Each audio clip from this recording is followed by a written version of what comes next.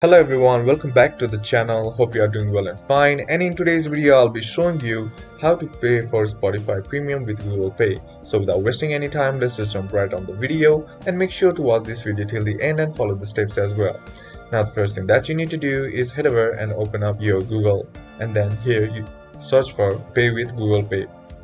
Once you hit enter, you'll be seeing this information. Now you can use Google Pay to pay for Spotify. What you need to do is refresh the page and try again. It could just be a temporary connection problem. Make sure you have a working payment method linked to your Google Play account. And now once you have done with that, go to your Spotify and then go to your plan, and here you can choose how to pay.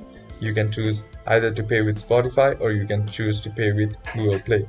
You won't get a specific option to pay with Google Pay, but you will have an option to pay with Google Play.